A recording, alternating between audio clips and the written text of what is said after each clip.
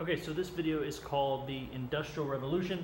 It's a little bit longer than my other videos, so it's 6 boards. This is the longest one we've had so far, but I'll try to keep it short.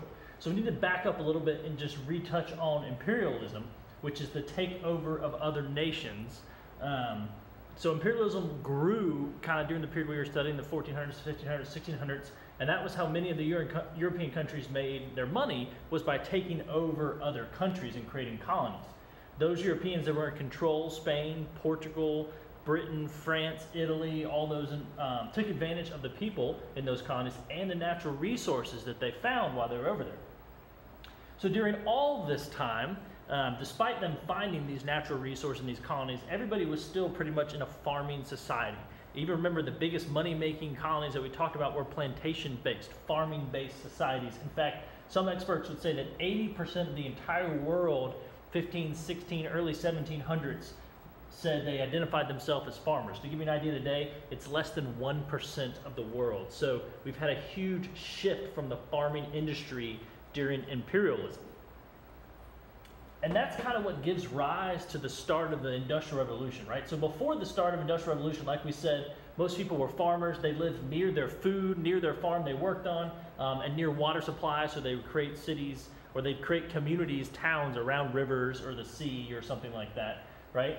The rise in natural resources through imperialism, along with inventions and people's desire for goods, and then just many other things, led to the Industrial Revolution. And so you need to kind of know this one, that through the natural resources they got through the imperialistic mindset, along with a number of inventions, and then just the people's desire for more product, more goods at a faster rate, led to this Industrial Revolution. So that's defined as a time period of rapid technological advancements that led to societal, political, and economic changes. Some examples: cities, factories, machines, education, healthcare, cars, technology, anything, you name it, the telegraph, the phone, the computer, that all gave rise out of the Industrial Revolution. So it all started kind of in Britain. I mean, there were a lot of areas where it could have started, but it really got a surge in England during the mid-1700s. And people in Britain found alternative energy sources like coal that they could be used to power certain things. And they also had a lot of colonies, right? So there was a huge demand for supplies from kind of the mother country to ship out to their colonies. And Britain had a lot of money through taking advantage of those colonies and those natural resources. And they had a lot of people. Read here, meaning people, they had workers, right? So all this led to the start of the Industrial Revolution in the mid-1700s in Britain, across Europe, and eventually throughout the world. All right, so let's give you one example of how this works, right? The Industrial Revolution, the textiles. So early in the 1700s, people made clothes by hand. They would sew them, and then the best invention we have was one of those big weaving machines, and they'd move the yarn and then put the yarn and push it, move it, and so forth, right? So textiles and clothes are kind of the same thing. Then a British inventor, James Hargreaves, came along and made the spinning jenny. And that just meant you could do the kind of loom weaving, yarn spinning just a little bit faster.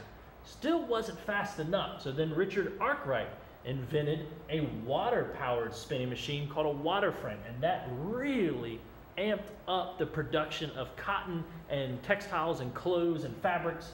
And the water frame and other machines that improved the textile industry led to factories, which initially ran on water. So all those factories were built near water sources, right? So that's kind of how the Industrial Revolution works in textiles, but it doesn't stop here, right? So they get a little bit faster. People are getting clothes at a faster rate.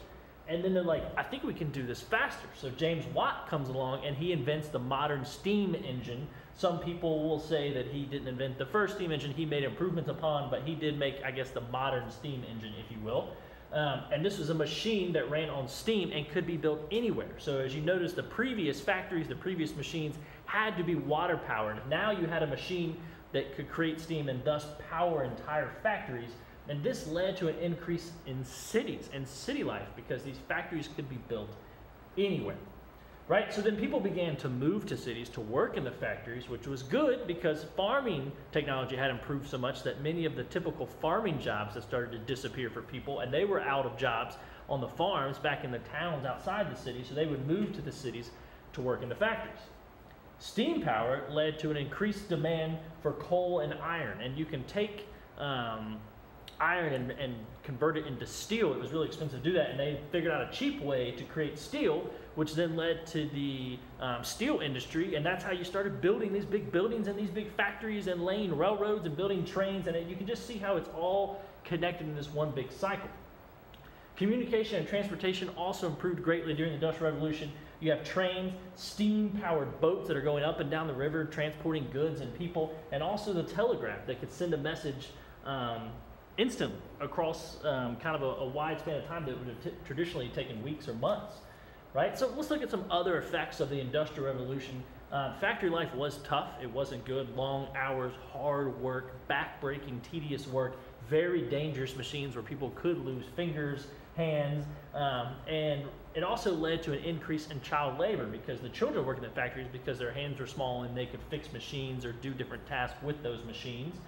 Goods became cheaper and more available, so you had more clothes to sell, you had just more goods in general to sell, and since you could make them faster and quicker, it didn't cost you as much, so you didn't have to charge as much for them. This also gave rise to horrible and impoverished living conditions in society. So while some people did make more money, I skipped one, I'll come back to it. Some people did make more money, not everybody did. They would move to the factories. It's just the wages weren't very good. They never really got out of poor conditions, and everybody lived kind of close together and in these small compartments, and this really led to a rapid increase of disease and spreading disease. Other people grew very wealthy. They took advantage of the Industrial Revolution, or they were in the right spot at the right time and were able to grow profit from that. The Industrial Revolution also gave life to this new economic system, which we'll talk more about in a later video, called capitalism. And that's the idea that individuals own the business and the resources associated with that business, and they put their money into it hoping to make a profit, and the government doesn't touch that. So that's a new economic system that we'll talk about in a later video.